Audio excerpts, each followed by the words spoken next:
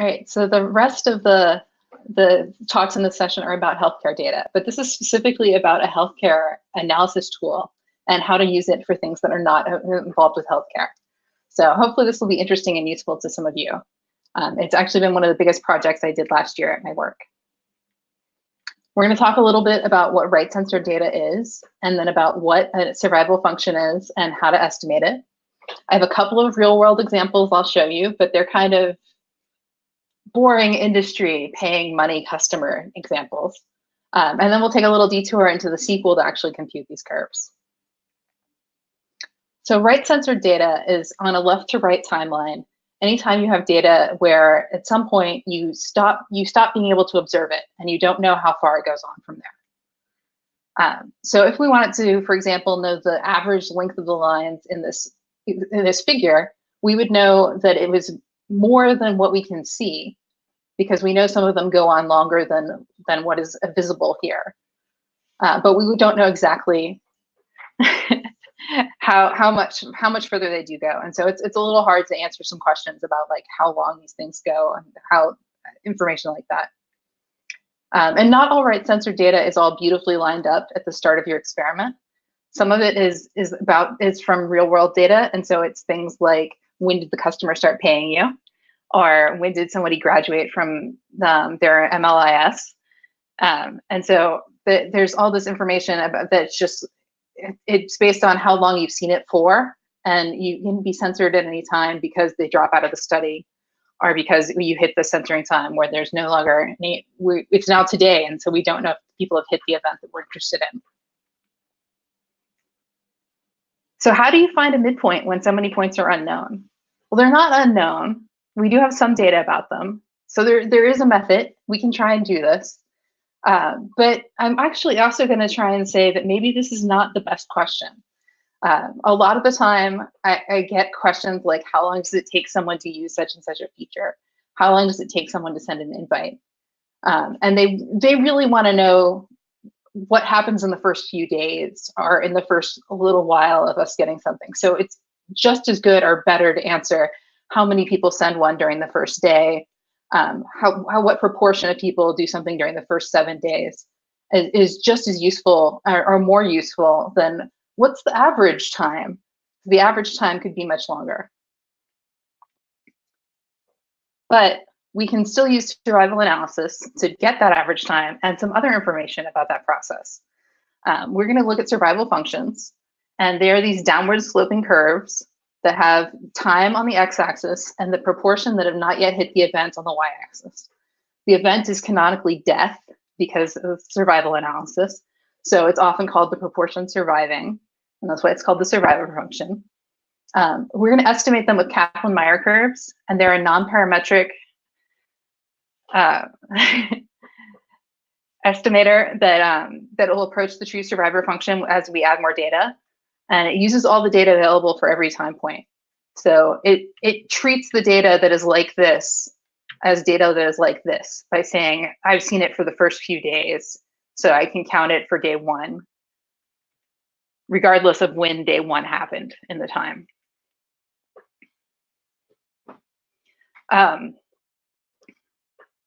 Then we can actually estimate, the actual estimator that we have is actually pretty simple. And it's a stair step function over each period of time. And we take the product of 1 minus the number of people who hit, the number of observations that saw the event at time t, over the number of observations we know about at time t.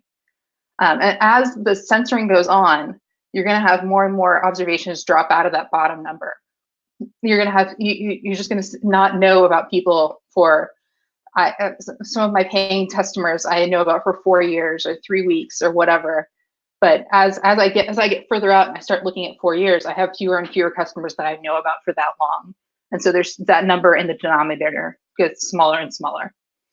And one other wrinkle of the survival function itself is that this estimator of it will often not go all the way to 0, because you would have to have you would have to have 1 minus 1 in the product. And that would mean that every single one of the observations that you knew about at a certain time saw the event. But we know we have censored data, so that's not likely to happen. But if you do that and you have your estimator, it's really easy to find the median. And it's not the mean that people are actually asking for, but the median is probably close enough for what people really want. And so you can just find out what's the proportion that survive. What you want to find out when 50% of the proportion have met the event. And so that's just something you can find on the curve and go down to the timeline. But that's not all you get. You get this entire curve. And so this is a real data set from my real work, where we want to time that a customer stays a subscribing customer and is paying us. And so I can answer questions about like, what's the probability that somebody will stay for the first 7 days after they sign up? Or what's the proportion that stay for an entire year? And this is a lot more rich of a data set than just what's the average. But that's not all. You can look at different groups of data and compare their curves on the same chart and get a feel for which ones are more likely to hit that event sooner or later. This is our favorite example because it gave us some really good business objectives to change things around. When we bill people annually, they're more likely to drop out in the first 30 days than when we bill them monthly.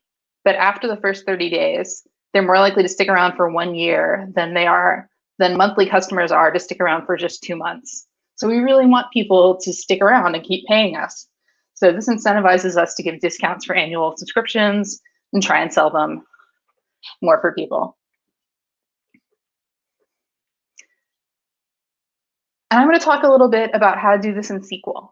And you probably don't need to do this in SQL for what you're doing. You might. It's cool, but you can definitely do this in R or Python, and then it's a lot simpler. It's a little more straightforward. But I work in dashboard land, and I need to show this data, update it periodically with all the real data behind it. And I don't want to have to do some kind of crazy job that runs Python every night and uploads a file with the image in it every time. So I just do it in SQL, and I'm able to actually get that data right away in the dashboard for people to see it. So there's a couple of tricks I'm going to play. I'm going to generate a list of numbers. I'm going to sum the results of a case statement. And then my most mathematical trick here, believe me on this one, we might need to look it up, but the log of a product is equal to the sum of the logs. So we can rewrite that product function so that we take the log of it, we change that to the sum of the logs, and then we take the exponential of the whole thing to get it back out into the right frame. And that gives us, that lets us use tools that are all built into SQL. Because SQL does not know a notion of taking a product over many rows. But it's pretty cool with taking a sum over many rows. So all you have to have in your main table is the event time and the time seen. And the event time is going to be null for all those censored observations. You're going to have a lot of those censored observations where they don't ever hit the event. They might hit eventually later, but you don't have that data yet. But you always know how long you've seen them for, whether that's 1 week or 4 years or whatever it is. And so you just get that into the same frame and put it all together. And then as like a framework for our query, for our next part, we're going to generate a list of the time periods that we want to go over. And we're going to do this with row number. So we're going to create this table called day shift by selecting the row number of over anything from a big table and limiting to 3,000. So I only want 3,000 days. So this is going to give me a list of 1 through 3,000. And I can play with that, and you just use it as a set of numbers. I apologize for there being a slide that is 100% SQL, but I promise you this is just calculating 1 minus di over ni for each of those time periods. But let's look at it. So for each of those time periods, so we're from day shift, our list of 1 through 3,000. I get the day number. I get 1 minus. I take the sum of the time when they, remember, this is the numerator is the people who've actually seen the event at that time. So we've seen them for that amount of time, and the event time is not null. And then the denominator is how many we joined from our table that has our data in it. And so that's all the ones that we've seen where the time seen is greater than or equal to this time number.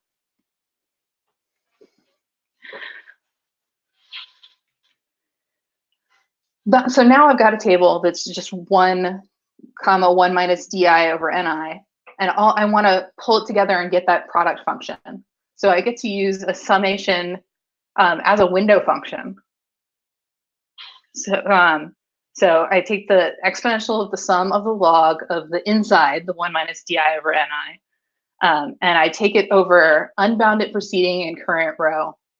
So that takes all of the previous rows and adds them up to the current row, so that for every ti, you have t1 by itself, and then t1 minus t2, and then t1 minus t2 minus t3, and so on. And then this gives you a table that just has the day number and then the proportion that survived for each time. But I told you could have more than one curve, and you could have them in your SQL without having to compute each of these separately. You just need some categorical variable, and to include that in your original data set. And then when you calculate the di over ni for each of the days, you also group by your categorical variable. So I would have a day num comma billing period here, and I would group by day num comma billing period. And then when I get to the end, I just tell it to partition by billing period, so that it calculates these separately for the 2 different billing periods, or however many cases that you have in your thing. And then you still have your unbounded preceding and current row to get your multiplication over all the past values of ti. And then you'll get something like this, where you have the day number, and then also the different values for the billing period, or whatever your categorical variable is. So time to event analysis is pretty cool. You can use it. It can help you out. You can find the average time to an event, but that's not all. You can actually understand the process and get some data about like how long different proportions of time last. And perhaps most excitingly, you can compare different groups and make business decisions based on which of them are more likely to hit those events and how frequently. So thanks for listening to me. You can find me on the survival analysis channel on the csvconf Slack. I'll still be in the Q&A channel like everybody else. I'm Ansate on Twitter, and I'm Ansate at Weirder Earth on Mastodon. Awesome. Thank you so much, Melissa. I'm going to clap. My cat is determined to be part of this. Hello, kitty. It's fine. Okay. We have a question, if you don't mind answering, if that's okay. Yeah. How much / what kind of dialogue did it take to switch to this method versus using average / rates? Wow, what a good question.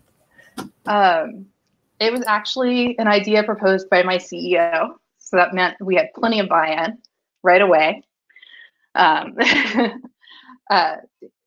had heard about survival functions and knew that they could have something that could give them that comparison over groups. And that was really what they were going for in the end. But they still ask me questions in that midpoint way, and I just don't answer them. I just answer them their first 7 days or the first day or something.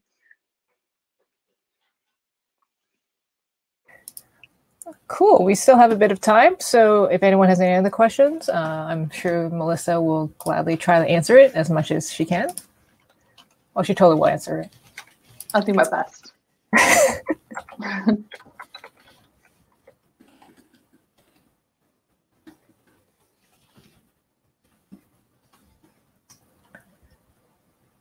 Let me just turn my camera back on. Okay. I'm not alone now. If everyone's happy, Melissa will be around. She does have a Slack channel on csvconf, which hopefully she'll visit after the conference as well. And that's a good question. Any suggestions for background reading? The slides in the SQL are on Zenodo. The book I've been using, I hope this is not flipped for you, is Survival Analysis by Kleinman and Klein. This is just chapter 1. There's so much more. There's all these statistical tests to tell you whether those curves are different, or ways to put covariates in there and add them into the thing. Like there's so much more to survival analysis. This is just like the very tiniest bit you could do to do something useful. Great. Wow, all these great questions. Someone has asked, can you tell us a little more about your own background? I'm a data analyst / data engineer. I've been doing this for a long time. I work at a startup, and I'm just the one data person there. So I do all of the product analytics and financial analytics and things like that. But I'm very interested in government and open data and things like that. And so I'm always really happy to be here at csvconf. Amazing. And another question is, have you used survival analysis for forecasting? I have not. I think that would be interesting. And this has me thinking of looking at outcomes for program evaluations. Any warnings for people trying to apply it? I think you should totally try it. And that would be an easy thing to have separate curves for. So different programs and what are the outcomes and when did people reach them? And do people reach them from certain programs faster than others? Cool. Well, then, if there are no other questions, which I feel like when I said, does anyone have questions, everyone came out. But a big thank you from all of us at csvconf, because Mel, you've been one of our biggest supporters for many years now. So thank you. You keep accepting my talks. I keep coming. And they're always so much fun. So thanks so much. Thanks so much. Everybody.